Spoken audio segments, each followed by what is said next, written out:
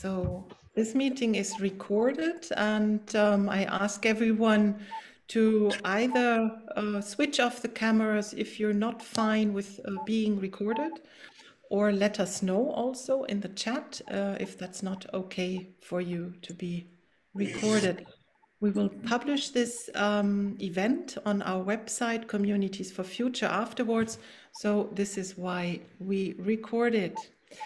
So I welcome everyone in this EU Green Week event.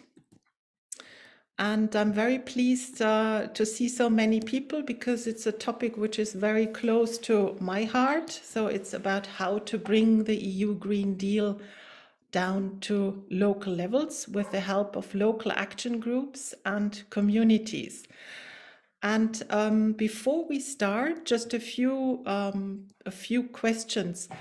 Select gallery view so you can see everyone. So in the right-hand upper corners, you see view, and then you can click on gallery, and gallery view is there so we can have a bit of a feeling that we're together, even though we are far apart.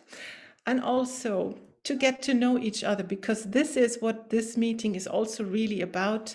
Please put your name into Zoom, your organization plus your country. And this is the way I can just see that I haven't done it myself, so I will do it as well. So I'm Nina Klein, policy lead of ECOLISE, and I am based in Belgium, Wallonia. So if all of us could please do this, because I find it always helps to see, where do people come from, which institutions do we represent. So relax and enjoy. That's the last thing that I ask of you with the slide. And then I will always say next slide, please, Abdul. Thank you. So we are here at EU Green Week partner event, and the EU Green Week is really the leading environmental policies flagship event of the EU. And the EU Green Week means to ask this year, how to make the EU Green Deal real. And this is why we're here, because we also want to make the EU Green Deal real and bring it to local levels with the power of local action groups and communities. So we have a very special approach for that. And with the next slide, I will go into that approach a bit. Because ECOLISE, I'm policy lead at ECOLISE, as I've said already, and if you look into the gallery view, then you will see lots of my colleagues who are here today supporting me in this event. So we have Amélie Krug, who is policy officer at ECOLISE. We have Juan del Rio, who is co-director, and I ask my colleagues in the gallery view just to wave a hand so people can see you. We also have Paulina Helle, who is supporting us today. Thanks, Abdul, for the gallery view. That's wonderful. We have Eamon O'Hara. Where is Eamon? Eamon is, yes, Eamon, the founding director and now development director of ECOLISE. So the team also has Justine Monens, who is, yes, that's Justine. She's volunteering, and Justine is an expert on biodiversity. So you can see there is a big team here at ECOLISE. ECOLISE will be presented to you by Eamon. And for now, I would just like to go back to the slide and also talk a bit about ECOLISE, because ECOLISE is about community-led initiatives. And what does that mean? That sounds a bit, strange, community-led initiatives. You can see 47 members in 19 European countries. What's special for me about ECOLISE is that they are very special members. So we have Permaculture Association, Transition Network, the eco-villages, the network of eco-villages, but also very strong academic partners like the Centre for Alternative Technology in Wales, which is an outcome of an eco-village, or Drift in Rotterdam. So these members got together because they said, we are doing constructive solutions already on the ground. We want to have a voice also at the EU level, at national levels, at regional levels when it comes to policy. And up to next slide. Thank you. So Communities for Future is where we are right now, and this will be posted also on the website, this event. I call it the Action Network of ECOLISE, and Eamon O'Hara, the founding director and now development director of ECOLISE, will tell you more about Communities for Future and about community-led initiatives, and why ECOLISE has partnered in this event also with ELARD. And ELARD is representing local action groups in Europe, 2,500 local action groups in Europe. And we will talk about a very special approach, how to bring the EU Green Deal to local levels, because ELARD, the local action groups, community-led development, and community-led initiatives can work together to make that happen. Next slide. So you will learn about the EU Green Deal, and we have Laurence Graff of DG Klima here with us. Laurence, if you could also wave your hand so people can see you.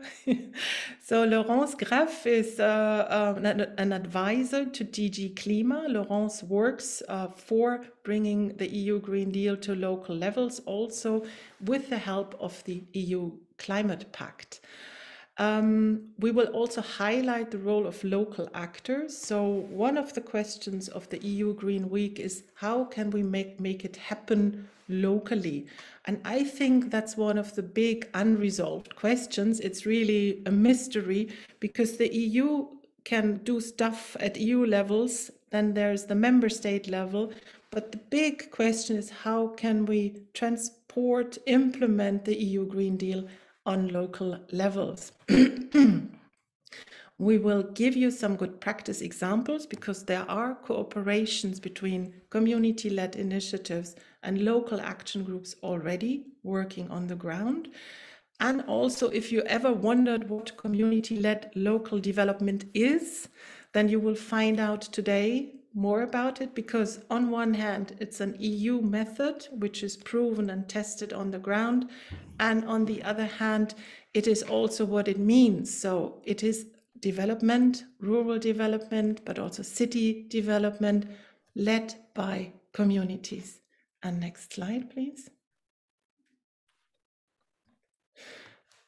So just quickly about the structure, we will have a welcome and introduction, which we are in right now.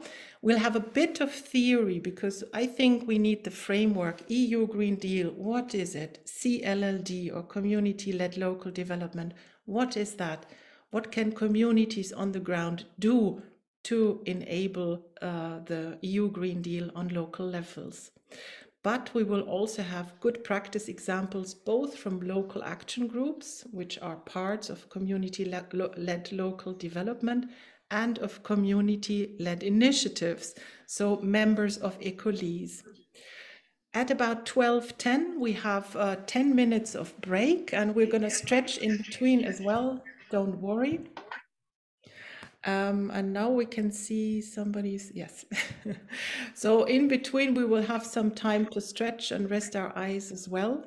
But at 12:10, we will have a break. And after that, this is really the time for networking. So stay on if you're interested in getting to know the people who are present here. Be patient and you will be rewarded. Next slide.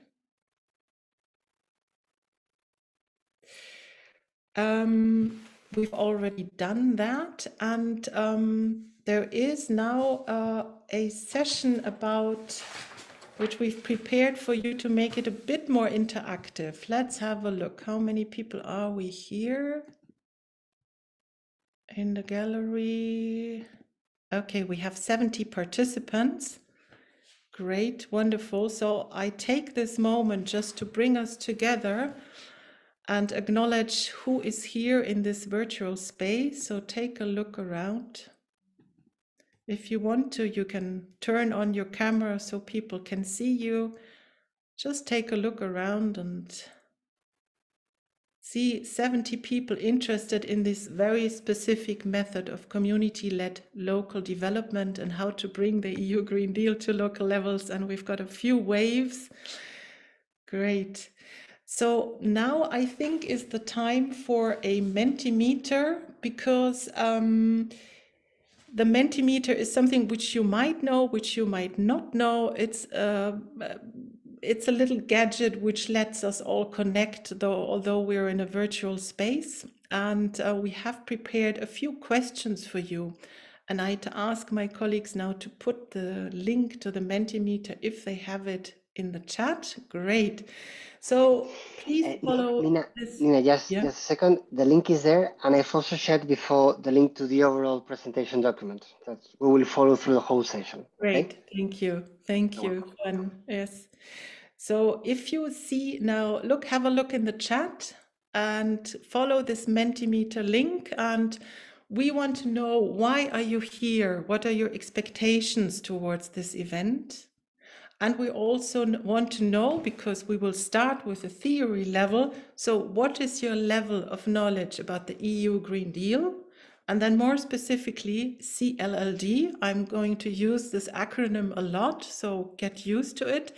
It's community-led local development. So just to assess the knowledge in the room. I hope everybody sees the link. And you can see the responses that they are appearing. Yes, wonderful. I'll just set my screen and you can start to see them.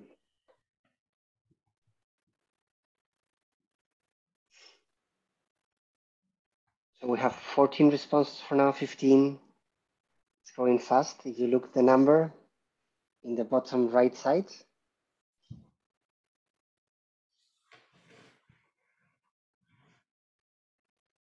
20. So I'll let you, Nina, to interpret the responses a little bit. Yes.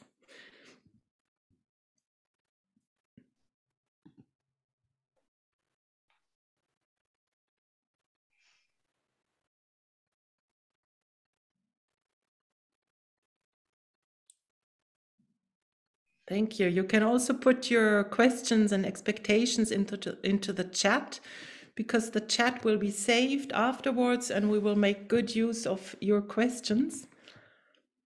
Okay. So the expectations are actually about networking, which will start at 12:20. So after the break, there is a networking session where we have a possibility to get to know each other. Knowledge, learning, yes. Good practice examples.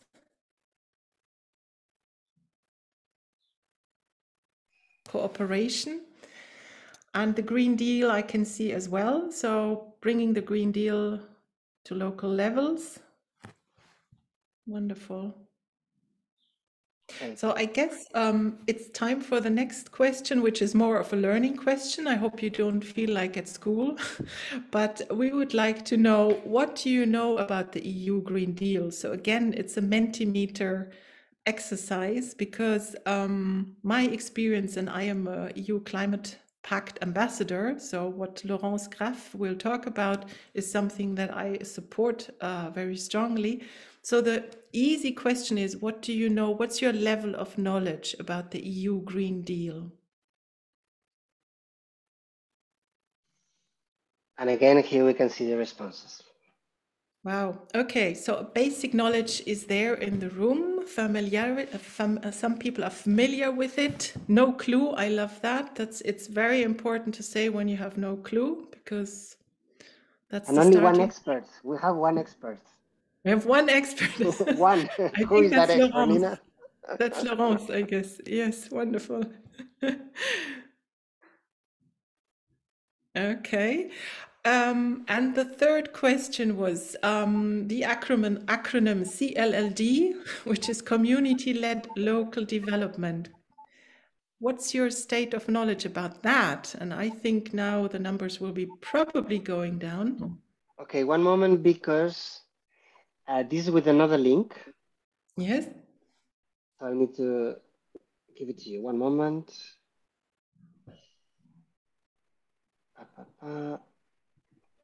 Okay. So I invite you please to go to the link that I've shared in the chat for this third question.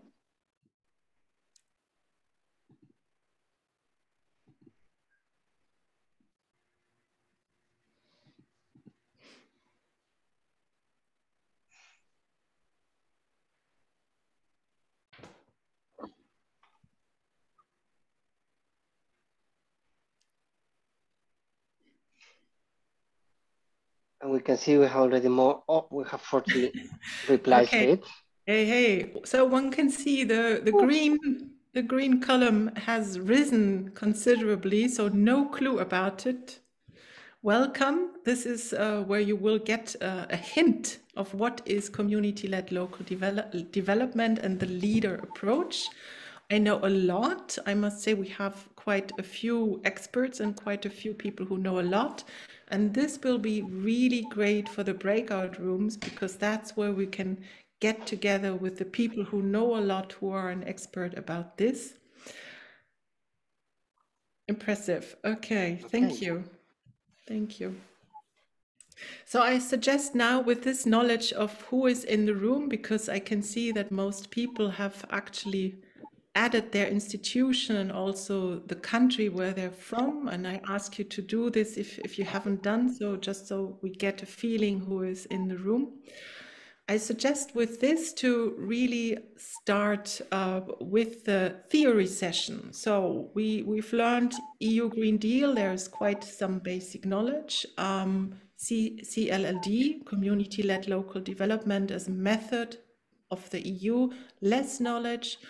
So I'd ask really Laurence Graff as the first speaker. Laurence is with Directorate General Klima. So DG Klima is the acronym, and Directorate General means it's a part of the European Commission. Laurence Graff is the advisor for the EU Climate Pact. And this is, to my knowledge, the first time the EU Climate Pact that the EU Commission reaches out in a big scale to citizens and communities, because Laurence, and you will confirm this, the European Commission realized, hey, we can't bring the EU Green Deal to local levels ourselves, so we need citizens and communities. And Laurence, I invite you to share your presentation or ask us to share it, whatever you would like to do. I can share the presentation and move around or whatever he needs. I don't think, sorry, no, just to say, I don't have a presentation, so I think I will just, talk about. That's perfect, Laurence. Just 1 second, Laurence. Before that, we have an important message on the chat about the interpretation. So please, if you need interpretation, look at the chat, and it is explained how to do it. Okay, so over to you, Graf, Laurence. Thank you, and good morning, everybody. And first of all, just let me thank you for organizing this event and for inviting me to participate. I think it's a very, very interesting and challenging topic that is really at the heart of what we're trying to do at the EU level. So the more we can interact with one another, I think the better. So let me start with that. Thank you very much. I'll give you a brief sort of hint at what is happening at the moment at the EU level with the Green Deal. So what is at stake there? I've seen that there is quite a bit of knowledge on the Green Deal, so I'll be short about that. But basically, the Green Deal is a very, very broad agenda trying to address climate and many other environmental issues. Obviously, climate is at the heart of it because one of the main objectives is to increase the level of climate ambition that we want to achieve by 2030. You know that we had previously agreed on -40 in terms of greenhouse gas emission reduction. Now we need to reach at least minus 55, which is now enshrined in the climate law, in order to be on track to carbon neutrality by 2050. So I think we're very much, using science, the latest climate science, to consider the level of ambition that we need to have to get there by the middle of the century. So that's at the heart of the Green Deal. And linked to this, of course, we have, enhanced ambition also on the side of energy, in terms of renewables, in terms of energy efficiency. And I would say, sadly, but even more so these days, in view of the new geopolitical situation, and you may have seen that the Commission came up last week with what we call the Repower EU.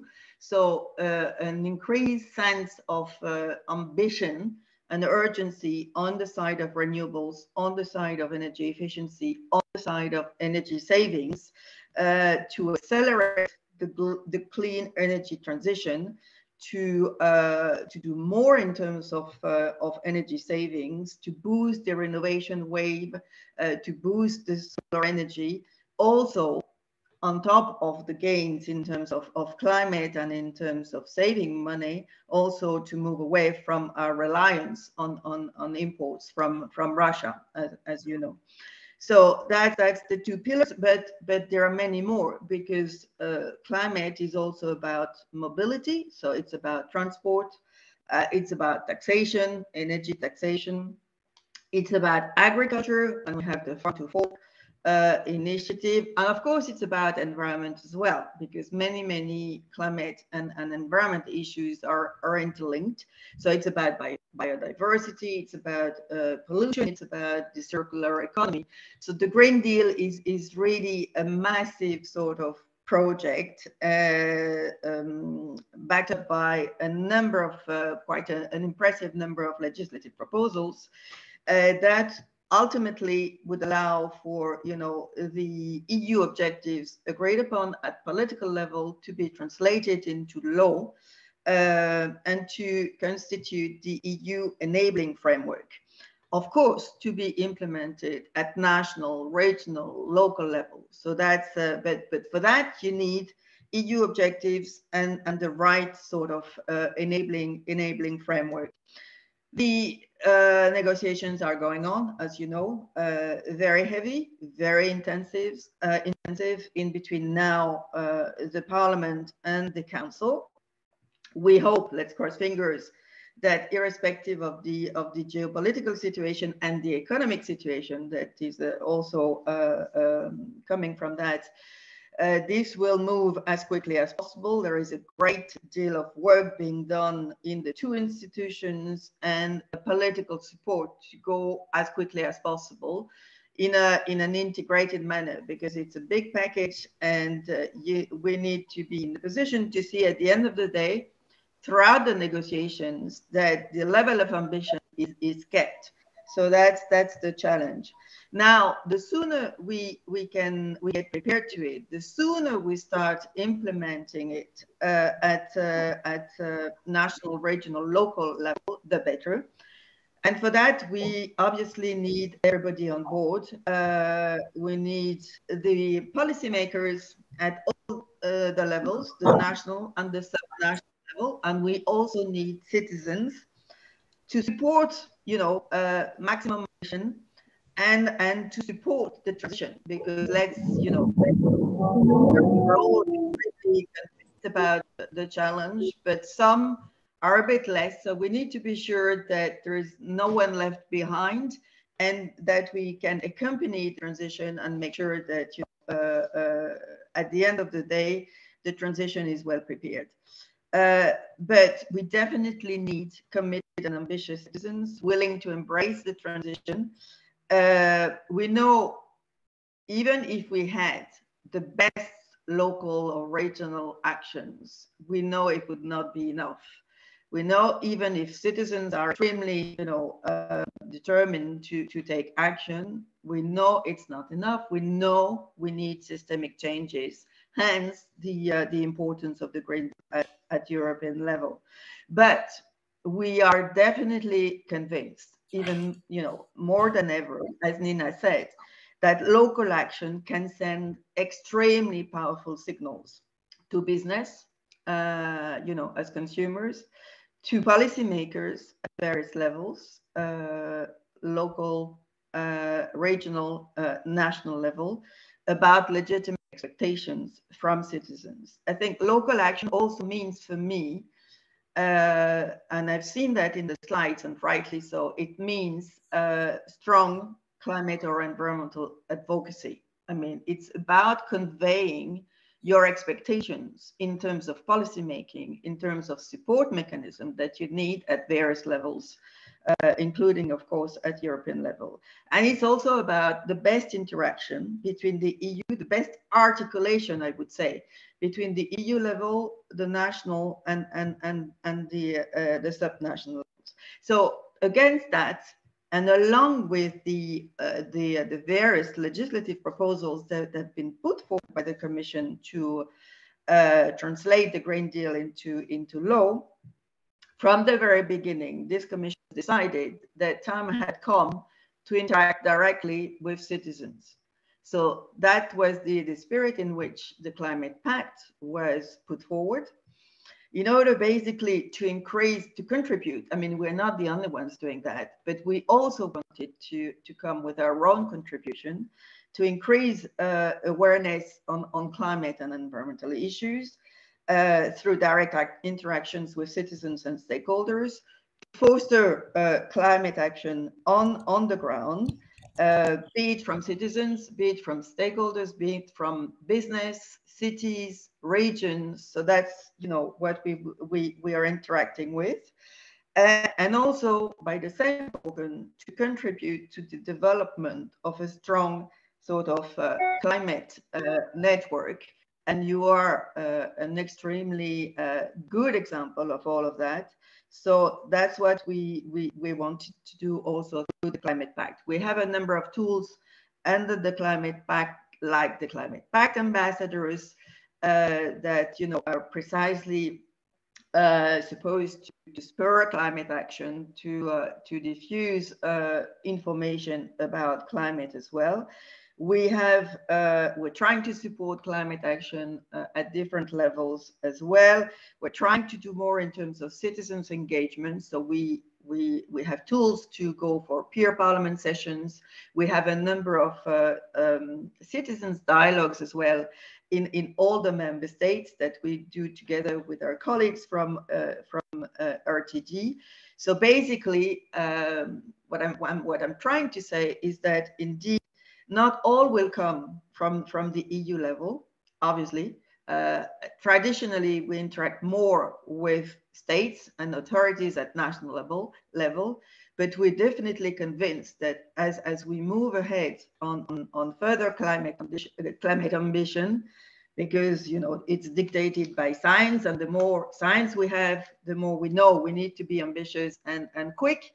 As we move ahead on that path, the more we need to interact with citizens and to try all together to reflect collectively on how best to support one another. So that's the sort of positive message I wanted to convey at the beginning of this meeting, because we have a lot to learn from one another. Mm-hmm. Over to you. Yeah, thank you, Laurence, for this. Can you give us a few leverage points apart from the EU Climate Pact, where you see that the EU Green Deal can be implemented on local levels, and where can the EU have an influence on this? Because it's clear that my village won't listen or won't even know. For now, they don't even know about the EU Green Deal. But can you give us a few examples, where can the EU Commission or the EU Green Deal, the EU level impact at all on local levels? Are there leverage points? Well, there are many, many points, I suppose, because, when we will come to the implementation of the Green Deal, probably, there will be a number of legislation that will be sort of harmonized at EU level, but also being translated by objectives by member states. And there is a level of differentiation within the EU because we're not asking all member states the same level of effort. So once this will be settled, member states will have to be very, very active on a number of key policies. And that's clear on climate in general, but that's very clear on energy and a lot, and we know that already now because it's already there on the basis of the existing legislation, but a lot will need to be done, for instance, on just take an examples on buildings, the renovation of buildings, because we know that there is a lot of energy savings that can be achieved from renovating buildings. So it's really, that's the link with the local level, because a lot of decisions are taken in that respect also at the local level. Most of them supported by national schemes or support mechanisms, but decisions are very much taken there. In terms of energy supplies or energy savings, a lot can also be done at local level. And that will come from the objectives that will then be agreed at EU level. We're not there yet, but this can be anticipated, and more that can be done already now, the better the member states and the local level will be. So that these are a few examples of linkages between what is about to be agreed at EU level and then what's going to come at local level. Of course, it depends on member states and how member states are being organized in between national action and then sub-national actions. And that is very different from one member state to another for historical reasons, but all will have a lot on their plate. Energy is just one example, but if you take transport, for instance, and we know there is also much more to be done on the side of transport, in terms of public transport, in terms of multimodal shift on the transport side. I think that will also require a lot of discussions between the local, regional, and the national levels in the same way. So that is all coming, with the EU coming on top, because there are many sort of or regional European dimensions in there, where, and also in terms of infrastructure, where the EU will come and will support, the new decisions and the new initiatives to be taken, say, for instance, on trains. So that these are two, striking examples, I would say. Yeah, thank you very much. There was just a question in the chat if we can ask questions to you, Laurence. Will you be able to stay for the networking session? Would you be able to stay until that's 12:20 to 1 p.m.? Yes, wonderful. So we can ask Laurence questions in the networking sessions, and we will also have a short Q&A after this theory block, I call it, because thank you, Laurence, for this introduction into the EU Green Deal and the EU Climate Pact, and how the EU Green Deal with its binding targets, so the EU climate law, it's a binding target on EU level, the EU nature restoration law, which will hopefully come through, will have binding targets. So this is the trickle-down mechanism. And I would like to announce now the next speaker, because local levels, Laurence, you said they are there to prepare. So it's kind of an anticipation mode. They can see the EU Green Deal, they can see there is something coming, and they can prepare. And also there are proven methods of bringing down EU policies and EU funding to local levels. And this is now, we've come to the acronym, which is Community-Led Local Development and the Leader Approach. And we have Hartmut Berndt here, who is Vice President of ELARD, who is the association that groups 2,500 of the local action groups. There are 3,000 in Europe, or I think it's over 3,000, and ELARD groups more than 2,500, if I'm right. Hartmut is vice president of ELARD, and ELARD is also a partner in this event because ECOLISE and ELARD, we think, community-led initiatives, this is ECOLISE, and local action groups, this is ELARD, they fit together very well to anticipate this EU Green Deal and to start implementing it from the ground, which I'm sure Hartmut will tell us they already do. So Hartmut, over to you. Yeah, thank you very much, Nina, for introducing me. And I try to share my screen. Okay, I hope you can see it now, everybody. Yes. Perfect. Yes. Yes, and I will just start because the time is short. And I would really like to start somewhat emotionally when I try to explain LEADER and CLLD. And I would try to start with what is the heart of LEADER and CLLD. And for me, there's no doubt the heart of LEADER and of CLLD is the bottom-up approach. And what is behind this enthusiasm for this bottom-up approach? I am really and deeply convinced that the people themselves know best about their needs and the needs of their rural areas. And I'm really thankful that the EU recognized this when LEADER was started 30 years ago. And this means with LEADER, the EU supports the implementation of people's ideas under the EU cohesion policy, aiming at viable, resilient, and that's the issue today, sustainable rural areas and sustainable areas. For me, the bottom-up approach is the most important aspect of LEADER and CLLD. But of course, there are some more characteristics of this approach. And this is, I would like to say this on the second point at the list, the area-based approach. That there behind the local activities, there's an area-based local development strategy. It's a local public-private partnership. And heart of this is the local action group. I will tell a little bit more about this later.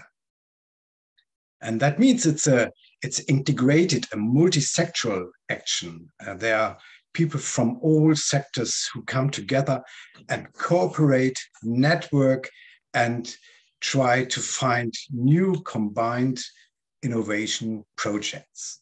That's behind the LEADER approach and somewhat behind CLLD. The key role in LEADER plays the local action group. And most important is that the LAG, the local action group, should reflect the local population. The task of the LAGs is that they elaborate and implement the local development strategies. They specify funding conditions like funding rate and who could be beneficiaries. They initiate and select projects. They initiate and organize multi-sectoral cooperation and networking, and they foster capacity building and trans-regional cooperation. With this, following these principles, LEADER, I think, is somewhat a success story, and Nina already told us that there are about 3,000 LAGs now, and they are covering around 61% of the rural population in the EU. And the public expenditure is about 10 billion euro, from which 7 billion are from the European Agricultural Fund for Rural Development.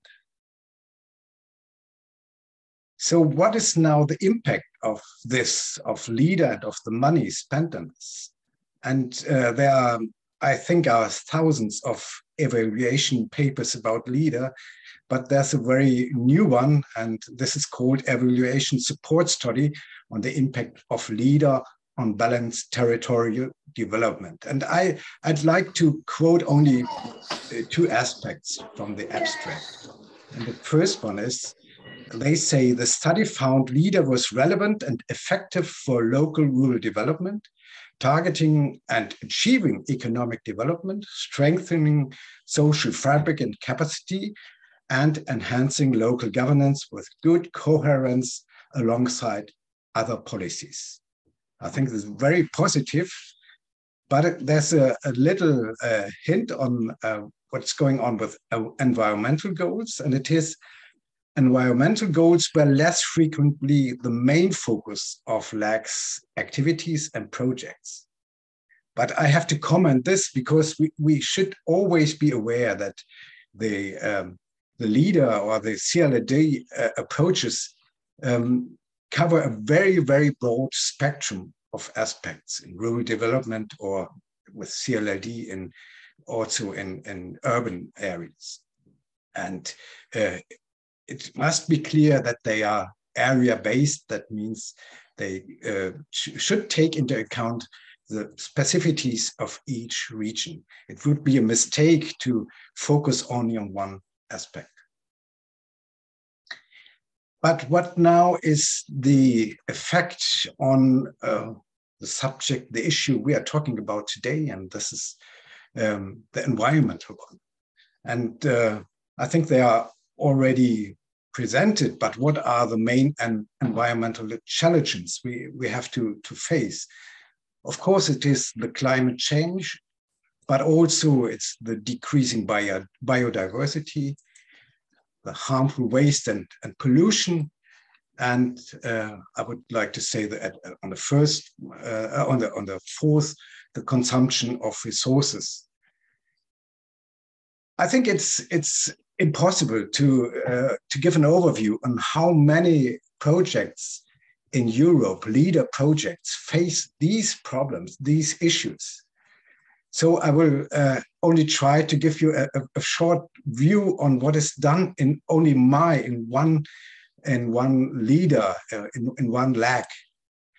And I would like to do this with this picture, which shows very broad spectrum already and a wide field of actions. And in my LAC, until now, in the last years, there are more than 35 projects with the objective of environmental issues. And I'm really sure that environmental action on local level addresses all environmental challenges. How can LEADER now contribute to these problems we have to face? I think it's too long to go to any of these aspects, but I would like to concentrate on this one. I think the very most important aspect of CLLD and LEADER is that it gives local people the chance to identify with environmental projects and their goals. They make the projects and the goals their own. And it's very, very important for future change. And to give a conclusion is that my experience, and that is 20 years of working with LEADER here in my region, that there are a lot of people in rural areas who want to play an active role in shaping a sustainable future of their habitat and are willing to work voluntarily for this goal. A lot of people. And I think participation is a very important key for a successful transformation towards sustainability. I will show this in a practical example later. But I think we all have to be aware that new legal and political frameworks are crucial requirements for supporting local engagement and for giving the possibility to upscale those examples. And the second one, and I think Lawrence already told us about that, the local level can only be one level of action. Very fundamental political decisions are needed on all levels for a successful transformation on long term. Yes, and with this I say thank you to you all for listening. Thank you, Hartmut. So Hartmut Berndt of ELARD just explained the approach of leader and community-led local development. And we had a question of, it was Peter Hageroth, Transition Järna, Sweden, saying, first of all, congratulations to Peter. You've just looked up your local LAG, local action group. That's the first step. The second step is, and that you point out it there, we have 5 communal politicians, 5 from farm business, 5 from tourism, sports, business, church, no one from environment organizations. A commune politician since 30 plus years represents the NGO sector, not so much bottom up, is it? This is an interesting question. And Hartmut, what would you say about that? I'm sure you come across this a lot. Yes, but I have to say not in my own region, because in my own region, I don't know how this developed.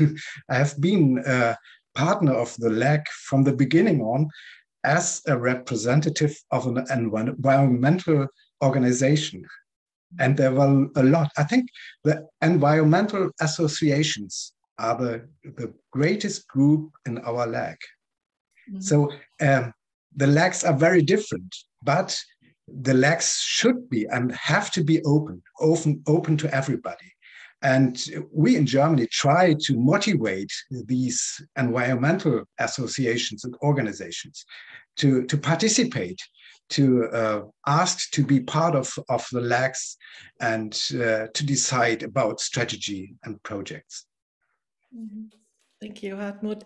We will also have a good practice example later by Nara Petrovic, which explains how, citizens kind of sensed that their existing LAG was not doing what they felt was right. I hope I'm explaining this right, Nara.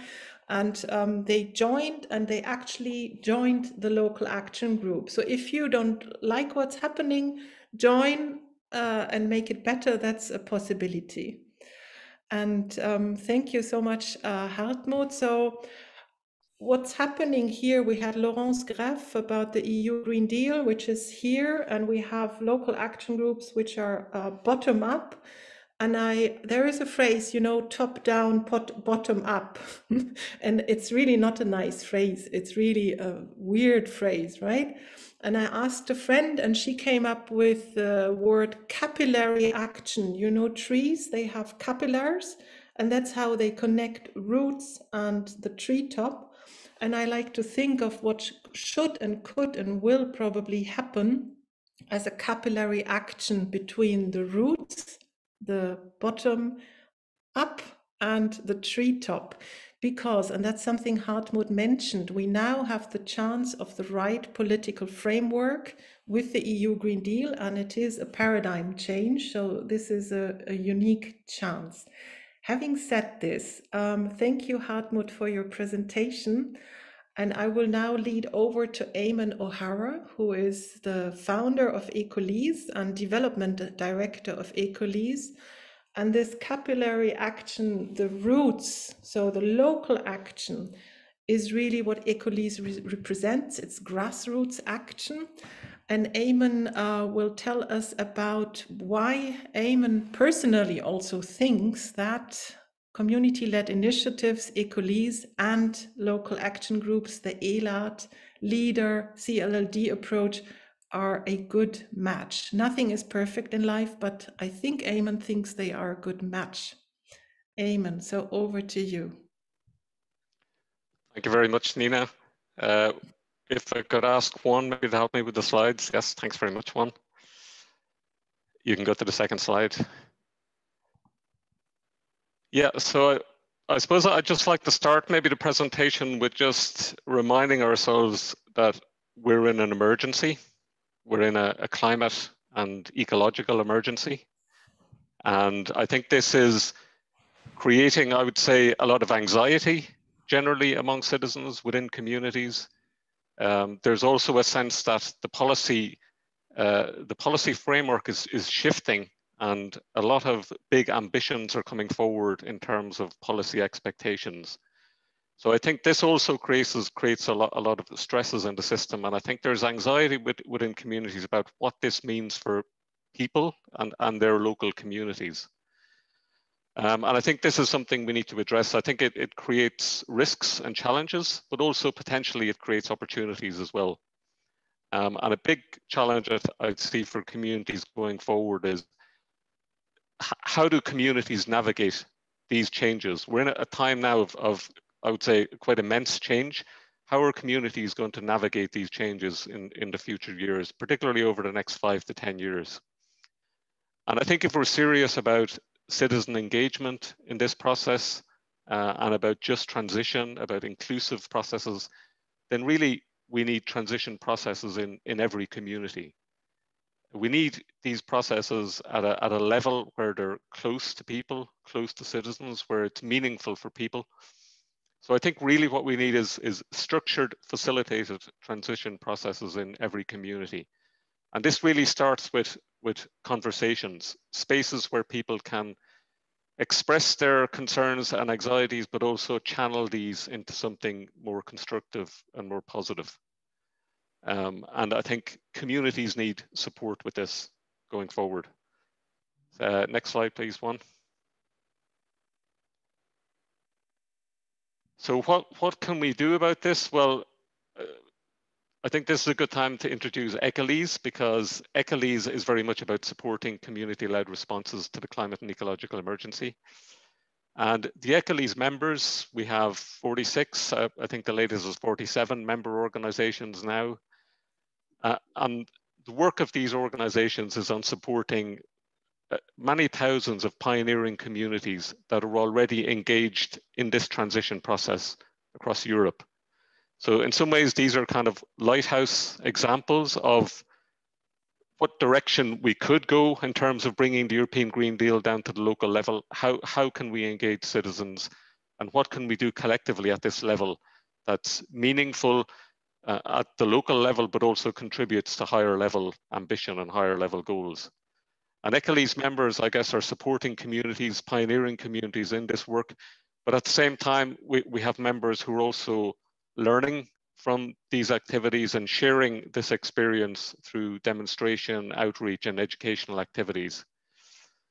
So we see this as potentially a very important resource in terms of how we can learn from this and scale up as we go forward and try and achieve higher levels of ambition.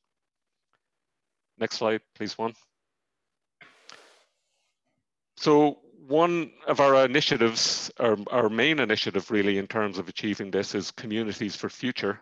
And Communities for Future is really a call to action to communities. So it's a call for engagement.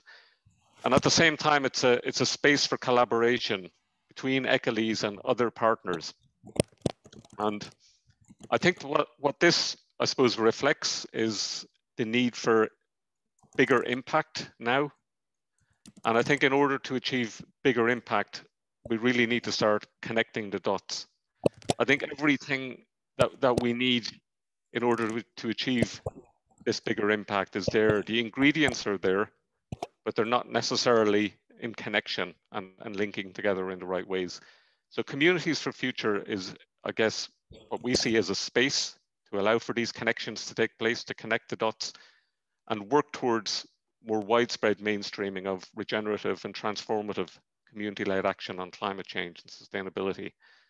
And one very important partner we see in this process is the CLLD community and CLLD stakeholders.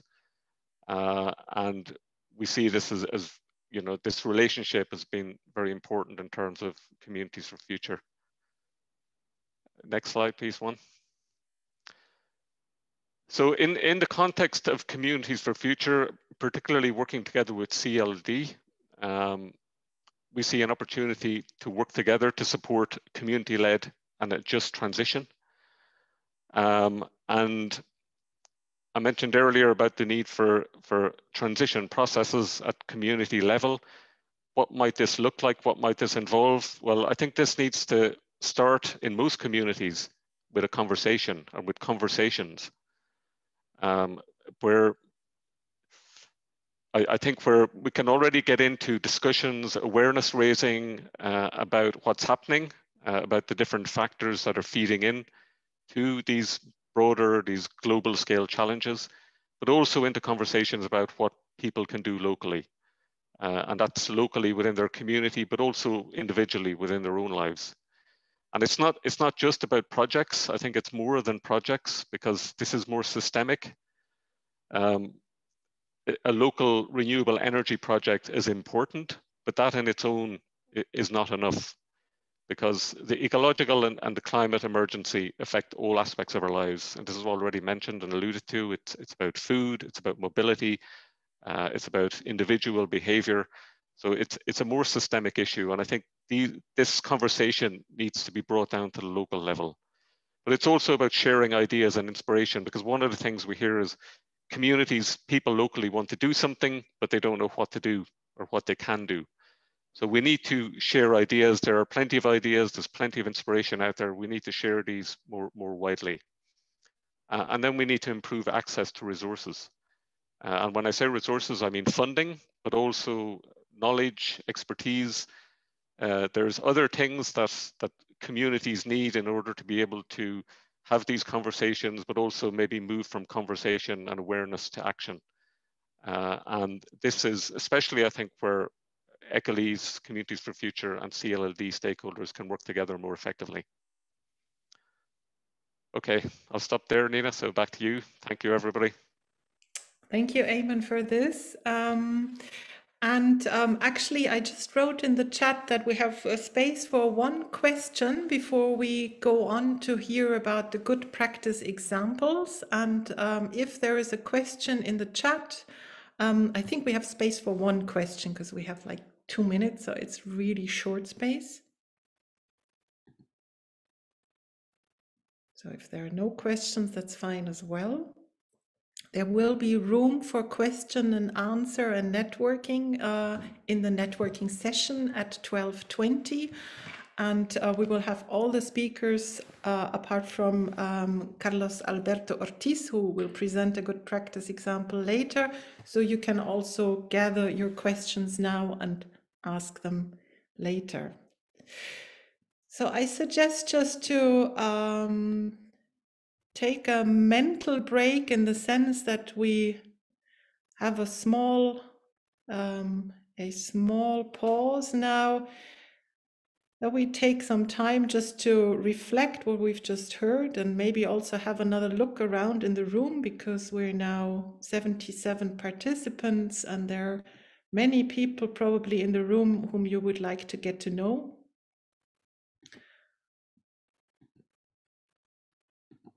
So we've heard from Eamon the necessity also for transition on the ground. And before we go on to the good practice examples, which come first from ECOLISE members, we have 2 good practice examples, and then we will show 2 good practice examples from the ELARD membership, so the local action groups. And what Eamon mentioned is that there are grassroots initiatives. And for me personally, I just wanted to add this. It's also what ECOLISE members offer is a vision of the good life, which does not have to do with material wealth, with high GDP, with getting bigger every year. That's not what I want to. Personally, I don't want to put on weight every year. So this vision of a good life is really what is also within ECOLISE's membership. And it is one of the scientific findings that we need people to disconnect from the thought that good life is about spending money. Good life can be other things and other values. And if you look at ECOLISE members, then you will find some inspiration there as well. And with this, Eamon also said that local action groups, for example, ELARD members, need inspiration. some local action groups like Hartmut's local action group in Göttingen seems to be doing fine. There's a lot of inspiration, but we have a member here of ECOLISE, which is Davy Philip from Sustainable Ireland, and Davy will now introduce us to his ideas about how to give communities ideas. Hey, what can we do in the realm of climate action? So Davy, over to you. Thanks, Nina. Can you hear me and see my screen okay, my presentation? Yes. Okay, Yes. so I'm Davy Phillip. I was a council member and president of ECOLISE over the last 6 years. I'm based in rural Ireland in a sustainable community, and I've been working on sustainable communities since the late 90s. I'm going to introduce a project that's a consortium of NGOs, Cultivate, ESB Training, and Clough-Jordan Eco-Village, which is a national NGO. I'm going to introduce a project we've been doing with local development companies called Communities for Climate Action. So we were invited by County Kildare Leader, the local development company, to apply to a tender to design and deliver a course to citizens, to local groups and clubs, to help them imagine what might be possible for projects that could be funded by LEADER. LEADER, in certain areas in Ireland, were experiencing a lack of applications for funding that was allocated to environmental projects. And this was happening in a number of places. So we came together and we designed and delivered this module that I'm going to introduce. We've also now successfully delivered the module for County Wexford Local Development Company, the leader company there, which was held virtually due to the pandemic restrictions. And with Breffni Integrated CLG, that's the County Cavan Community Development Company, we've worked with them to deliver 3 courses, 2 held physically and 1 held virtually.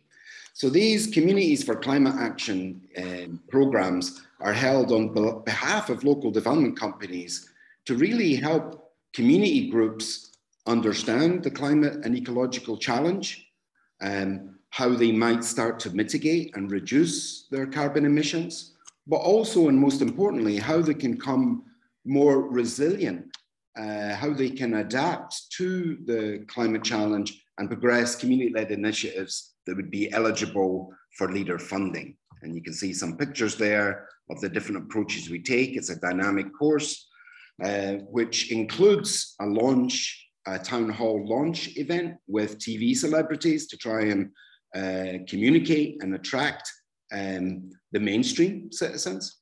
We have an online learning environment we use, just using Google Classroom with resources and papers and videos. We have a full day introduction where we go to the community and work with them on different aspects and quite dynamically. And then we have 6 modules delivered, now mostly in person, but during the pandemic, a few times we held on Zoom and virtual whiteboards. And those modules start with climate action, really getting an understanding, raising ambitions for action, community resilience, how we think about our local economies in this and the sort of projects that could help our communities thrive in these uncertain times. Managing energy and transport is a big module. Water and climate change, then zero waste in the circular economy, and then local food and sustainable land use. Each of these modules brings in a local expert, either the community water officer or the climate officer for that region, which we do have now in place in some regions, but also our sustainable communities mentors, which every region has. The big highlight, I think, of this course is a day-long field trip to Clough-Jordan Eco-Village, where I'm based, to see different environmental and sustainable projects, some funded by LEADER, in person. So this site visit is a real highlight of the module. The people spend the day here, get a taste of Clough-Jordan, walk around, see different projects, and get a sense of what can be done. These are just some of the materials that we use to promote our courses. This one's from Cavan, which we're just finishing the last of 3 full modules from Cavan County Local Development Company. Now, what we do in each county is we leave a C4CA, a Communities for Climate Action group, that now acts as a local group and keeps these conversations going in their local areas. And with the 3 courses in Cavan next month, we're going to bring those together, those 3 different courses, so that there's a strong Communities for Climate Action group in Cavan after the module. Now, for facilitating community-led climate action, we're really going to build and need to build the competencies of local facilitators, community mentors, animators across Europe. And I'm involved in an exciting Erasmus-funded project of 6 ECOLISE members, which includes the Finnish Leader Network, to train, support, and enable community climate coaches, these catalysts in local places that can work with local communities, be trained up to really hold social dialogue and interventions with the local place to develop climate resilience plans, and to tap in to other initiatives that are happening nationally and at the European level, at that local level. And then just recently with 2 local development companies in County Tipperary, which is in the middle of Ireland, and the Tipperary Public Participation Network, another thing Ireland have got in every county to bring cohesion between all the voluntary and local groups. We put a proposal to the Irish government's Community Climate Action Fund to pilot a local version of this community climate coach project being developed. Training will be piloted later this year, and in March next year we'll have resources, competency frameworks, toolkits, and training for a new vocation, community climate coaches. And our target is people already working with local development companies, animating local sustainability interventions that are facilitating change locally. So I hope that was a little oversight of something that it fits very well with the theme of today, fits very well with bringing the European proposals and frameworks like the Green New Deal or the Climate Pact to root it in the local environment, and through conversations, building the capacity of local citizens and really developing projects that can be funded in the new round of LEADER and in the many other European supports that are coming down to the sub-local level, the community, the neighborhood, the town, and the village level. Our crisis is one of imagination. The citizens, as Eamon says, can't imagine what a community-led initiative that would respond to the climate emergency would be. So our project really is just to illuminate projects that ECOLISE members for over 2 decades now have been prototyping and developing.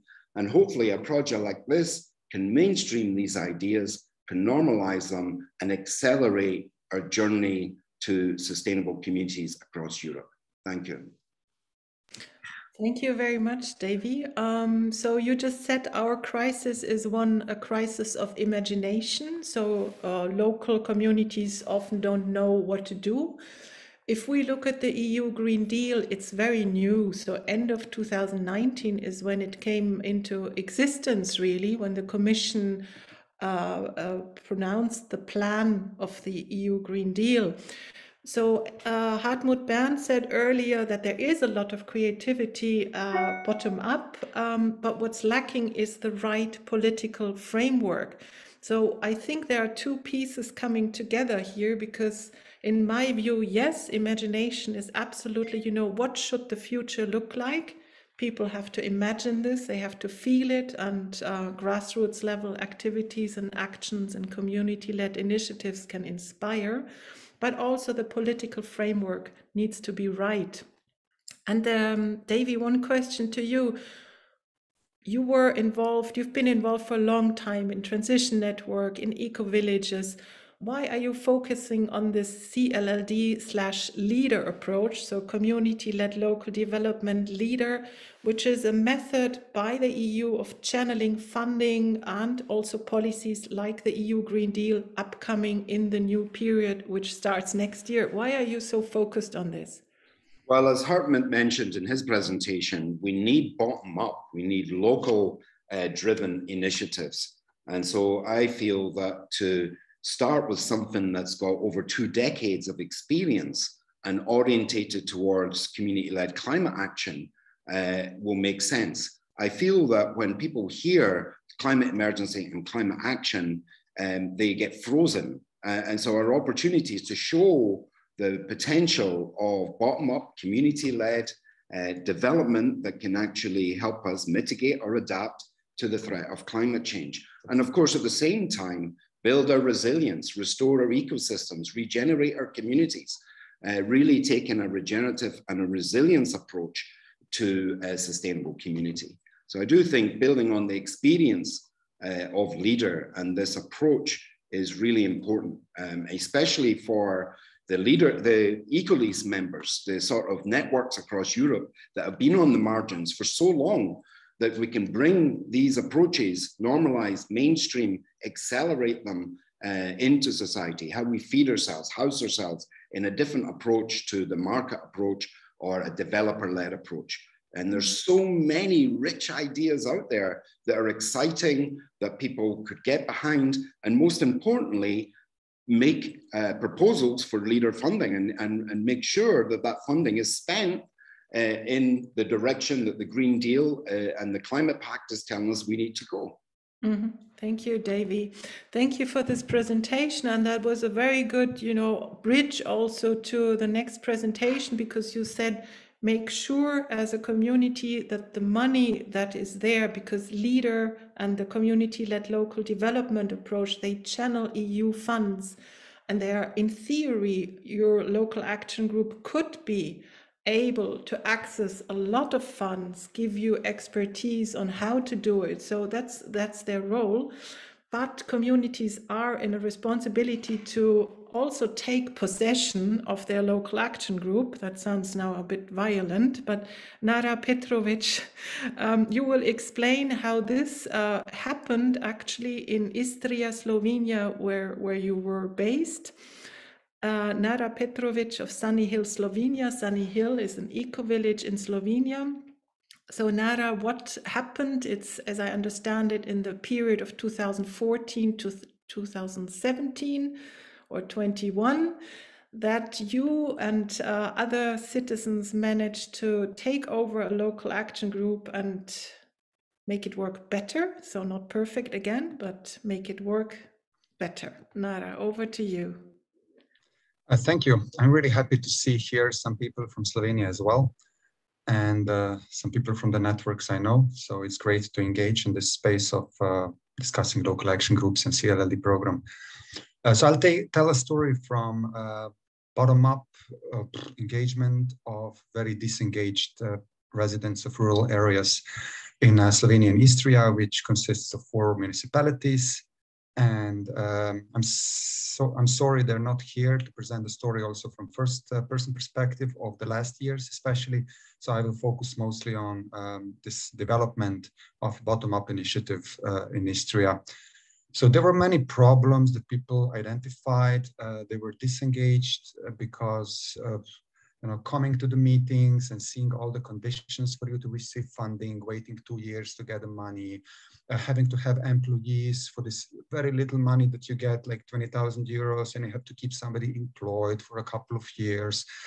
So people were like, no, we don't want to be investing so much time and energy into all the bureaucracy and all the stuff that is connected to local action group.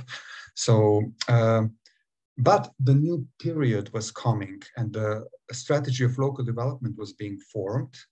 So there were a few people in the region, specifically Dane Podmenik. He was the central figure, former student, local, creating his own eco farm in a region that has been increasing eco-farming, and he gathered around him a couple of people who then became the core team. We would go, okay, I will start my screen share just so you see a few slides. Okay, just a second. So we actually engaged with the EEA funding mechanism. Some of you maybe know it, it's the Norwegian fund, sometimes called. So that's how we got the initial funding of some 20,000 euros. It wasn't much, but it was enough to keep us going and reaching out to really villages, local communities, getting to the people, organizing events in their own environment, and inviting them through a facilitated process to feed into local strategy. And that's how we arrived to three main topics, which were rural development, tourism, and nature preservation. We identified conflicts between these three teams and how to resolve them. So that was basically what we managed to accomplish by engaging maybe, I don't know, 15 or 20 local communities in their own environment. And then we wrapped it all up through Istrian rural parliament.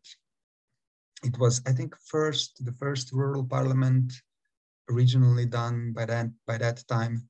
Maybe there are other rural parliaments taking place currently in Europe, but you know, as far as I know, it was the first regional one, where we summed up results and kind of said, yeah, this is what we as inhabitants of the region sign up to.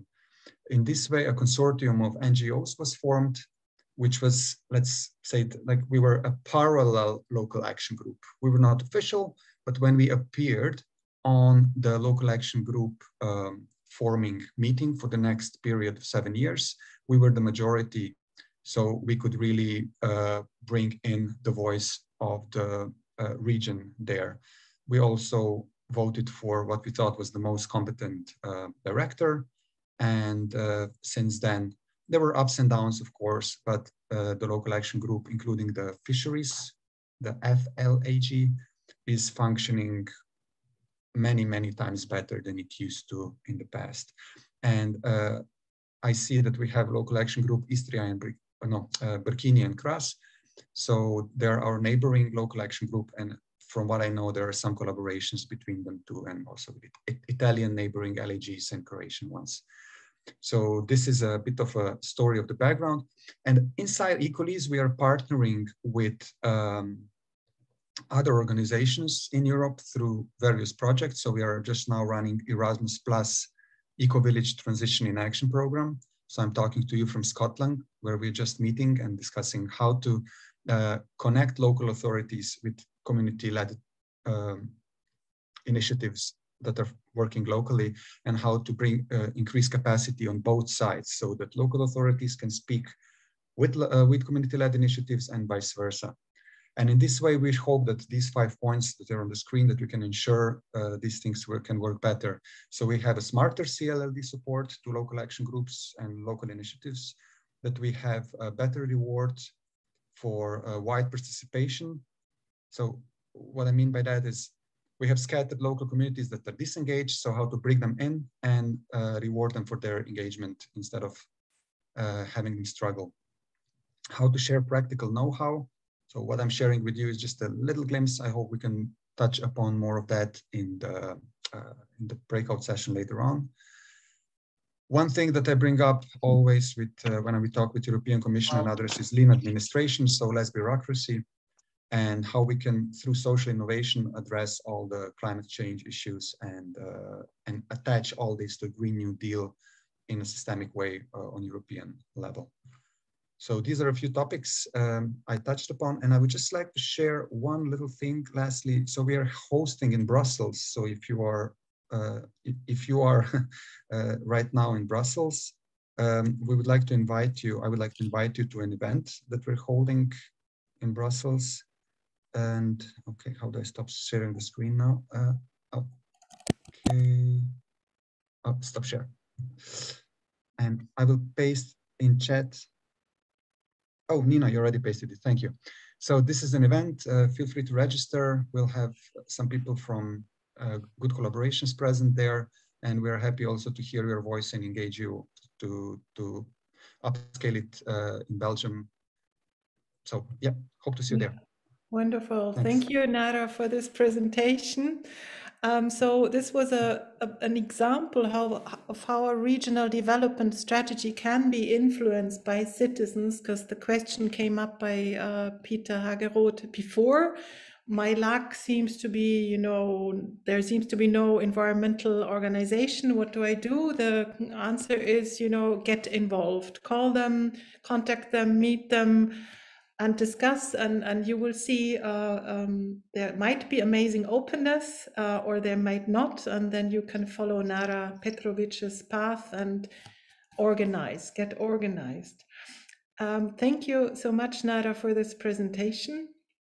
And now I would like to lead over to it's similar presentations. We have done a little differentiation between community-led initiatives cooperating with local action groups. And now we come to local action groups cooperating with community-led initiatives. So it's a nuance. And I invite Carlos Alberto Ortiz, who is of Mancha Norte in Spain. He is mayor of Pedro Moniz. I hope I say all this right. I don't.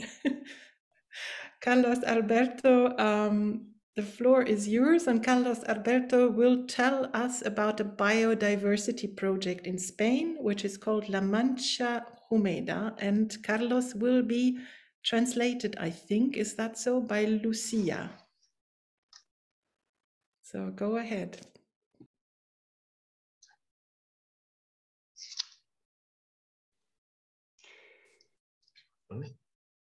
Bienvenido, Carlos, cuando quieras. Vale. El proyecto de la Reserva de la Biosfera de la Mancha Húmeda es un proyecto de cooperación que está encuadrado dentro de la programación LEADER. Es un proyecto que la dificultad que engloba es que se han unido 6 grupos de acción local, por lo tanto 6 comarcas de las distintas zonas de la Mancha. Los grupos son Mancha Norte, Alto Guadiana, Don Quijote, Dulcinea, Záncara y Sacán. Tenemos una extensión de 418.000 hectáreas y la dificultad que componen que este proyecto vaya englobado por más de 30 municipios. ¿Por qué surge este proyecto? Pues este proyecto surge porque teníamos en esta zona de La Mancha un grave desconocimiento de lo que es una reserva de la biosfera. Teníamos también un problema en el tema del agua, pero sobre todo teníamos pensamientos negativos de la población local sobre la conservación de los espacios naturales, sobre todo los agricultores. Y también había un gran desconocimiento de las oportunidades que brinda ser la figura de la reserva de la biosfera. Este proyecto se inicia en el año 2019, pero debido a la pandemia del COVID sufre un parón y lo estamos actualizando, lo estamos realizando ahora. Va a tener una duración de 30 meses y el objetivo general es que los ciudadanos que vivimos en esta reserva lo veamos como una oportunidad y no como una amenaza al territorio. Los objetivos específicos que engloban este proyecto es crear una idea fuerza para el territorio, conseguir la participación y la gobernanza en el funcionamiento de la Reserva de la Biosfera, ser un eje articulador de una estrategia de desarrollo inteligente, sobre todo fomentar la educación ambiental empezando desde la escuela, que es la base, empezar desde los jóvenes, fomentar el empleo verde, crear una marca paraguas para todos los actores del territorio y sectores económicos y divulgar el valor del concepto de reserva de la biosfera. Hemos realizado ya diversas acciones, como han sido el diseño de identidad e imagen, tenemos la página web, se han realizado vídeos post-promocionales, diferentes spots promocionales dependiendo de la zona y haciendo uno general de 4 minutos y 46 y haciendo cortos de 1 minuto y de 2 para que todo el mundo pueda ver las distintas zonas que se van a desarrollar dentro de la biosfera de la mancha húmeda. Se ha hecho también trabajo de consultoría.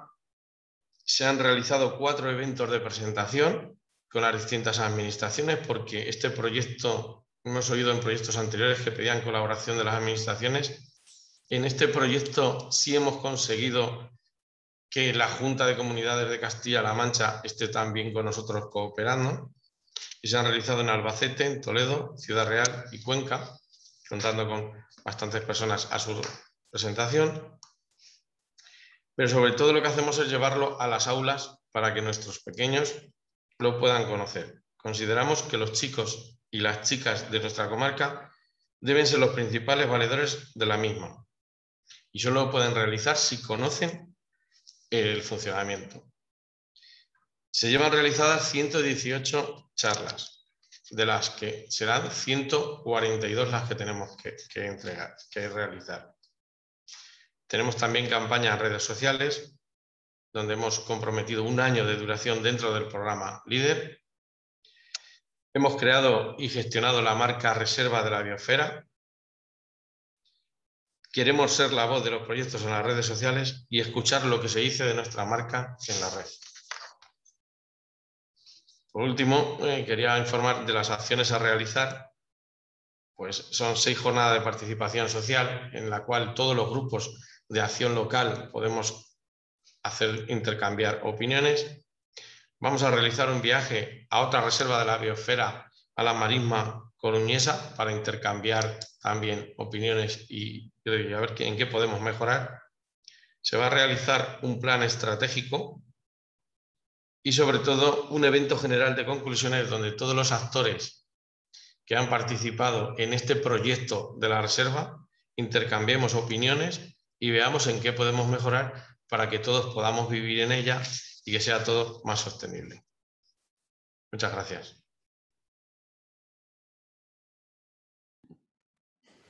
Thank you a lot, Carlos Alberto, for this presentation. So what I found interesting is that you pointed out that the people locally did not see a benefit of the biosphere reserve La Mancha Húmeda. So they thought biodiversity is against their interests. Is that it? And how will your project overcome this?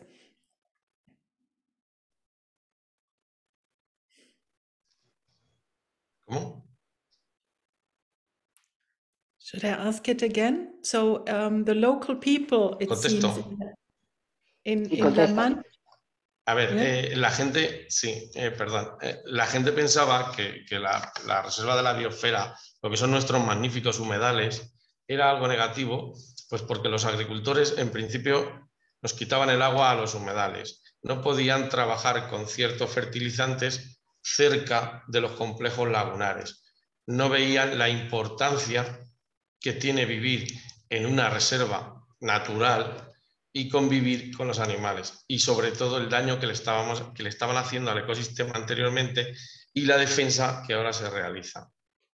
Y sobre todo ahora están empezando a entender lo que es vivir en la reserva de la biosfera y utilizar su marca, convivir, se puede hacer turismo sostenible, estamos creciendo todos los pueblos de las comarcas y estamos conviviendo perfectamente tanto con nuestros humedales como con nuestros animales. Thank you very much. So it's about value, giving value to biodiversity also in the eyes of local citizens. Thank you very much, Carlos Alberto Ortiz. I know that you have to leave, so I'm very grateful that you found the time to be with us, and also to Lucia for the great interpretation, for the great translation. And we will share also contacts. If somebody has questions to Carlos Alberto, then please contact us and we can share questions that you might have on this project La Mancha Húmeda. Thank you very much. Thank you. I think the question, of trade-offs is very, very often there. So people think that biodiversity, environmental action. Sí, hemos acabado, Carlos. ¿Qué? Carlos, hemos acabado. Muchas gracias. Muchas gracias. Gracias a vosotros. Gracias. Que tengas buen día, Carlos. Gracias. Gracias. So there is a trade-off, a perceived trade-off between, you know, my economic and social well-being and caring for the environment. And really, that's a special thing, I think, about the leader and community-led local development approach, that it in theory has all three legs, if one wants to talk about three legs of something. So it's economic, it's social, and it's environmental. And any project should ideally stand safe and stable on all of these three legs. Today, we focus on environment, on environmental action, on the EU Green Deal. And Hartmut Bernd has talked already to us about the leader and CLLD approach. Hartmut is also a local action manager in the Göttinger Land. Göttingen is in the north of Germany, for me as a Bavarian at least. I don't know if you can say it's in the north. So Hartmut, which creative project can you present to us that has these three legs and puts a focus on environmental action?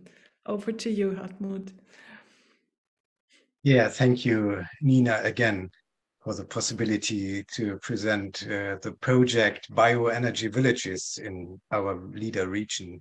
And it's some years old, but meanwhile, it has become a blueprint for other projects like developing models for e-car sharing in villages. So I think it's very actual nowadays. Yes, at first, yes, I'd have to share the screen first. At first, I want to give you the opportunity to come to our site with me to have a little impression on how we are what we are talking about. And this is a picture of the first bioenergy village in the world. It was Jünde, and you see the biogas plant, and you see the action there. The farmers are preparing the silage, and in the background you see a little bit of the village. And with this biogas plant, this village is supplied with energy. They produce more electricity than the village needs, and they produce about 70% of the heat which is needed for the house heatings in the village. And this heat is this energy is supplied from biomass, from the farmers, and from, for example, the manure of these cows you see here. So that's a very, very close connection. The basis of implementing this project was that in our strategy, there was a focus on renewable energy and climate protection already at that time. And it keeps to be a focus. In the new one, sustainability is a keyword in the title of our new strategy, which is for the next period from 2023. And we talked about that also in the chat. Yes, in our region and our LAG, there's a strong group of environmental people. So I want to try. I try to give an explanation of the system of a biogas, a bioenergy village of this project, and the central is the biogas plant, which is fed by biomass from the farmers, by waste, natural waste, and manure from the cattle. And it's in this fermenters, gas is produced. The gas drives an engine. The engine drives a generator, and the generator produces electricity. And when we started with the project, at that time, a big amount of the energy was waste heat because it was not used. 40% of the energy which was in this material was given to the air because nobody used it. And the idea was to change that. And the idea, this idea came from the university in Göttingen. The idea was to use it to heat, to use it to heat the village houses. And this is done with a village heat grid, which has to be built and brings the energy from the engine to the houses. And for cold winter days, you need some additional energy. This is also from regional energy, from wood. Wood chips are used with a heat facility plant to also give heat into the village heat grid. There are different ownership models which we used in different villages. Sometimes it was that the farmers only produced the biomass. All the other things, the biogas plant, the village heat grid, and the heat facility plant was built and owned by the village cooperative. All our projects started with cooperatives, whereas farmers are members of the cooperative as well. So all together are working together. There's another model, and there's a farmer who produces the biomass, but who also owns the bioenergy plant, and the village builds the heat grid. It's a high investment, I have to say. In a small village, it's more than €1 million, which was needed for this investment. And this is more in smaller villages where there's sometimes it is the farmer or some farmers who work together who own all, who also build the heat grid. But it shows, I think, that all of the people involved are participating and are working together in this project. There were, perhaps I could describe 3 phases of implementing this project: and the initiation phase, the planning phase, and the building phase, which was really ambitious. And I think I can go deeper into this, but I want to show you in the next slide what was needed for these different phases. And I tried to do that and to say that, yes, at this phase, it was manpower was the main thing what was needed, and in other, it was money what was needed. And do it a little bit quicker. And what you see, that manpower was needed, especially in the initial phase, when you had to go to the villages, to talk to them, to convince them to make, and that's what I said before, to make these projects the projects of the village people. And I want, on this point, I want to quote a mayor. It was a conservative mayor of a little village. After we presented slides to show the facts of climate change, and the mayor said, yes, I want to have an answer when my grandchildren ask me, what did you do against climate change? And I will say, yes, I acted. And that's, I think, something which is very, very important to understand what CLLD, what local initiatives can do. And that means this was the first steps to bring, to make this project the project of the people. I think it's too much to go into the deeper into the financing system of this, but perhaps I should go to the to the point that LEADER was. Oh, I see. You see another. You see another monitor than I see. on my presentation. No, I was seeing yours, but I was seeing okay. yours. Yeah. Okay. Yes, and LEADER was only a very small amount of the money that was needed. Most of the money was from cooperative loans. That means the people in the villages had to find the money to implement these projects.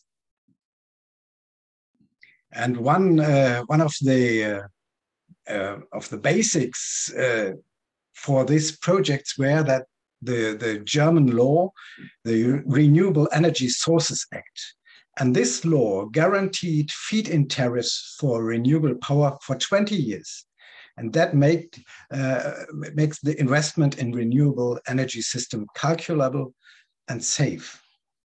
And that was very, very important. And nowadays, the EEG is no longer in force and no more biogas plant is projected. So that's what I wanted to say in my first part, to say you need the legal framework, you need the political framework to make these opportunities real. Mm-hmm. Mm-hmm. Wonderful. Yes, and to give a short summary, this is the first bioenergy village on the left side, Yunde, and I hope it works. We had a competition when we tried to find new villages to go with us, and 34 villages applied for going the same way and being bioenergy villages, and we financed 9 feasibility studies, and at the end, finally, we had 4 new bioenergy villages in our region. Mm-hmm. Wow. And Wonderful. with this slide, I want to show you that what is the most important factor when trying to implement such projects? It's the people. They are needed, and they must be enthusiasm with a project like this. Otherwise, you wouldn't have a chance. You can't sell this to the people like someone who wants to sell anything, but they must really find that emotionally find that it is their own goal to do something against climate change, for example. Yes, and what is the benefit for the environment? It is the reduction of CO2 emission, it's increasing plant diversity, it's reduction of soil erosion and nitrate leaching, it's minimizing pesticide treatments, and you can fertilize with digestion residues. So it's a circular, a very local circular producing. Yes, and I want to finish with another picture of how new energy and new projects can be combined with a very traditional old village situation where people are willing to go this way, and people are already prepared to pay a lot of money to go this way without knowing if it works or not. We have one project where 2 villages have been were combined, and until now they invested more than 10 million euros in this project. And the villages have the size of 600 or 700 inhabitants, so small, quite small villages. So, and with this, I would like to finish and say thank you for listening. Thank you so much, Hartmut, for this presentation. This is very, very impressive. So one can see that local action is already happening, and what it needs is the right political framework, which hopefully the EU Green Deal will provide, because circular economy is one part, zero pollution another. So there are all the bits and pieces of a systemic view within this policy package, and it will reach local levels. And this is also the message of today's event. Thank you, Hartmut. I'm looking at the time, and we now will have a break until, I suggest to do until 12 20, which is 4 minutes break. So after this break, you will have the opportunity to, I'm sorry, that's my telephone. After this break, you will have the opportunity to learn about a cooperation between ELARD and ECOLISE, which is a community of practice. Sorry, I'm just going to switch it off.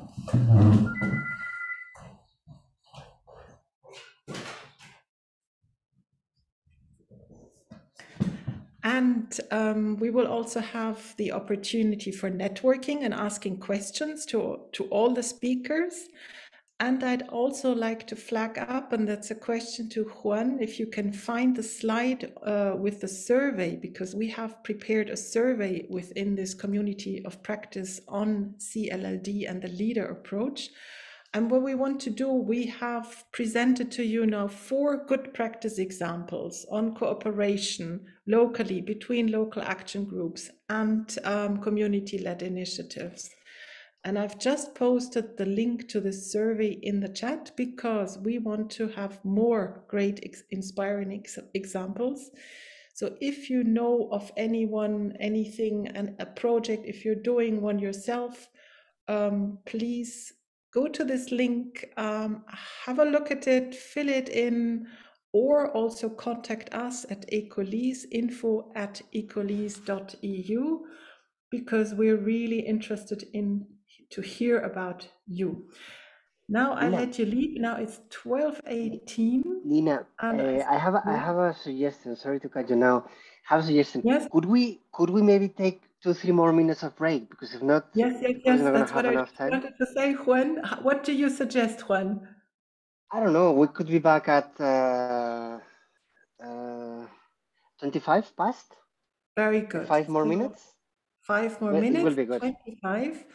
And afterwards, you will hear about the new community of practice and get to network. See you back at 12:25. Thank you. Have a nice rest. See you now. Thank you, Nina.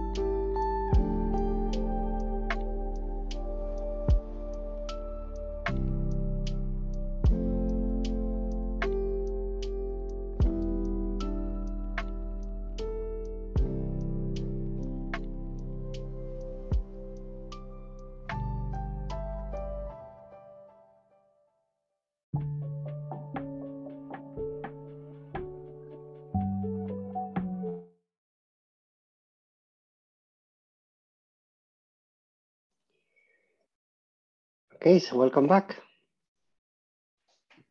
I hope Thank it was a good rest. Thank you, Juan. And thank you, Abdul, for the great music. So we are recording again, and again, those of you who you don't want to be recorded, please switch off your camera. And welcome back. And I invite you because we're now taking the next step, and we will be networking. So the plan for this session until 1 p.m. is really to first present you a community of practice, which ELARD and ECOLISE have set up. It's already started, and it's a community of practice on the LEADER and CLLD approach for local climate and environmental action. And then we will have a networking round, which is about 20 minutes, and we will go into breakout rooms. And hopefully we will have one LEADER and CLLD expert or EU Green Deal expert in every breakout room. And I can see that there is Marek Hartig, who is a council member of ECOLISE and also an experienced local action expert. So we will try to divide the participants so each breakout room has experts in their breakout room. So turn on the gallery view and just take a moment again to look around and see who is in the room. Usually the communities for future sessions are, I'd say, much more different. We do a lot of stretching, sometimes yoga, sometimes the gorilla cry. I'm not going to do this now because we don't have time, and ECOLISE is also about, you know, connecting with the mainstream. But the next event promised you will experience some of the different sessions of communities for future. And now I would like to invite Hartmut Berndt and Eamon O'Hara, because we have a community of practice, and we would like to present this to you. And maybe, Eamon, could you start by telling us what is this community of practice about? What does ECOLISE want with it? Thanks, Nina. So yeah, I mentioned earlier that we have an initiative called Communities for Future, and Communities for Future, I guess, is very much about mainstreaming or kind of wider sharing of the experience that has been built up within the ECOLISE network and the ECOLISE community. And the goal is, as I said, is sharing this more widely and mainstreaming. And in order to achieve this, there's very much a recognition that we need to work with other partners, other organizations to make that possible. And Communities for Future is this space. It's a space to work with other partners. And within Communities for Future, we also have other spaces. And one of these is the community of practice on community-led local development. And that's a specific space to work with stakeholders from the CLLD community. So specifically ELARD, which we've heard about, but also the European Rural Parliament, the Smart Villages Network. So the idea was to really bring together different stakeholders from the CLLD community. I don't know if you can still hear me okay. Yeah.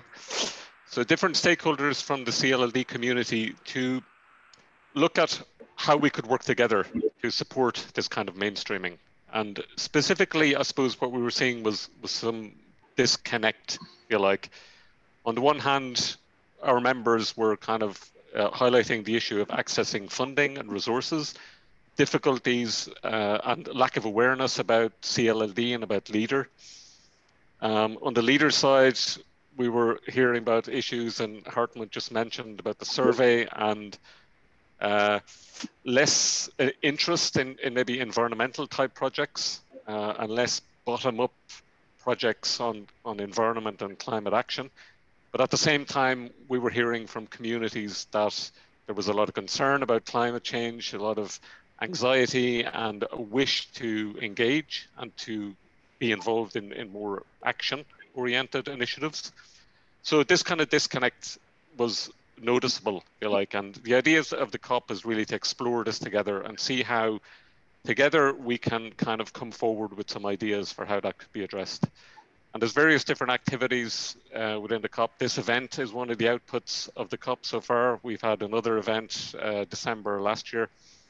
We have a proposal to work on a joint policy paper, which maybe could address some of the issues Hartmut mentioned as well. A survey, which we've shared already. What else? Yeah, I mean, part of the idea as well is to support networking at other levels. And we have a networking session now, but that we don't just keep the COP activity, if you like, at the European level, but also try and create opportunities to build collaboration and partnership at other levels, so at national, regional, local level as well. That's it, Nina, in a nutshell. Thank you, Eamon. So I've just posted a link to this community of practice on community-led local development in the chat. So Eamon keeps speaking of COP. He means the community of practice. And my question to Hartmut is, what benefits can you see in general in working together with community-led initiatives and an association such as ECOLISE on this? Because it's really, ELARD is a member of this COP on CLLD. There is other members like the European Parliament. So what in your view is a benefit of such a community of practice, which is basically about learning and exchanging and talking to each other, as we're doing now? Yes, thank you, Nina. Sorry. I think a lot of the problems we also have with the leader have been already mentioned in this conference, and that means we have to work for change, and we have to work for improving this CLLD, or this local approach, and one is that, you could also see it in the chat, that until now only leader is mandatory, so the other funds do not have this system that every fund has a specified amount for this local approach. That's the first one, and the second is that a leader is very close connected to the second pillar of the common agricultural policy, and that means the priorities in this in the regulations for the EAFRD, for this second pillar, are very much focused on agriculture and farming, and not on local on rural development and local development. And it's sometimes it's a fight to give the issues the importance they must have, then, because in most of our regions, farming is important, but not that important. Many people are working outside of agriculture and things like that. So we need to open it, and we were fighting for the multi-fund approach. That means to combine all the local CLLD approaches of all funds, and that did not happen really in most of the member states, because it's really complicated to do that, and it's not mandatory in the other funds. So there we hope that there is some improvement, but as we had to realize, not in the coming period, but we are working on that. And when I said it's very complicated, that means, and that has already been mentioned as well, that the system of EU funding is very bureaucratic. And that means that those people we want to reach, those who are engaged as actors on the local level, they do not have the right access to the money and to the support of LEADER. So it's very much a task of the regional managements, which are mandatory with LEADER, to translate all these complicated bureaucratic acts to those people and to support them. So there are a lot of tasks to be done, and I hope that with the partnership of both, the partnership with ECOLISE, that this is forcing us and strengthening the idea and the impression of the importance of these CLLD approaches. Thank you, Hartmut. So this is really the moment also to go into the networking phase and to ask the questions which I'm sure have built up.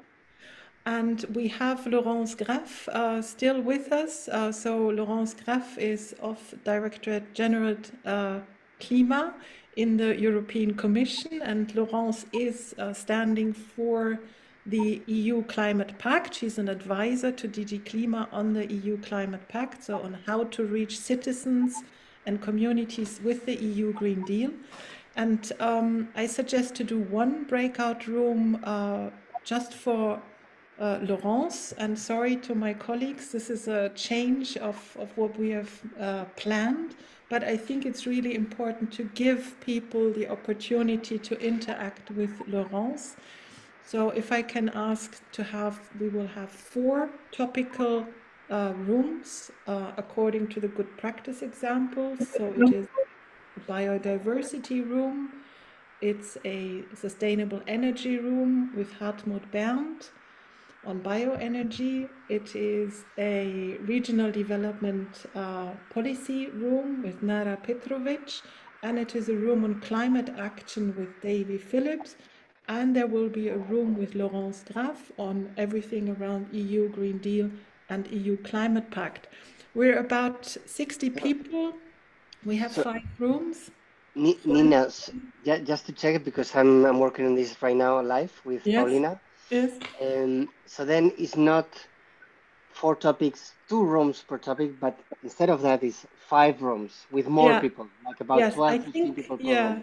Yeah, I think that's better, because this way we have the experts in the room and we're sure to have someone who can answer questions. And okay, Paulina, and I see your face there. Yeah, I can just say on that I have created rooms with a size of 7 or 8 people, which is already quite a good size. If it's more, there will be less space to ask questions, and there's experts in each room, but not necessarily the ones who have been presenting. So I have 8 groups, and it would be easier to just launch these at the moment. Yeah, so I suggest just to assign 1 room to Laurence Graff, because this is really the novelty. Yes, and if we could just name this room with Laurence, and also name the breakout rooms maybe with the experts present, if that's possible. If not. So people know where they can go. And it's a breakout room, but you know, if you're interested after 10 minutes in another breakout room, Juan and Paulina, can people change breakout rooms? Yeah, people can normally change. But, okay. So if you want to change... I have an advice.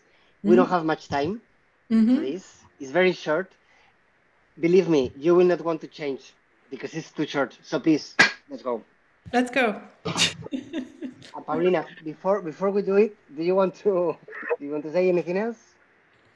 Well, I can open the rooms, and if somebody feels like you're in a wrong room and you would like to have another topic, then just come to the main room and I will change the room for you. And before you do it, I'm going to share again with all of you here in the chat the link to the main presentation. Okay, so you will see that in the presentation, there's some space for harvesting. And there's some slides specifically for the breakouts with some guidelines. So if you want, you can also look at it. But I don't want to take more time. So Paulina, over to you. Okay, so I open the rooms now. Enjoy. Thank you, Nina, and everyone.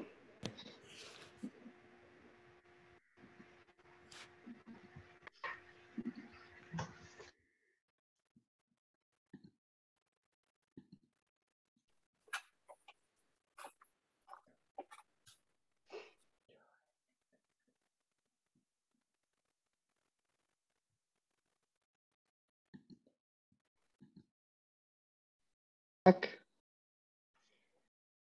Okay, so I think almost everyone is back. I hope the breakouts were good.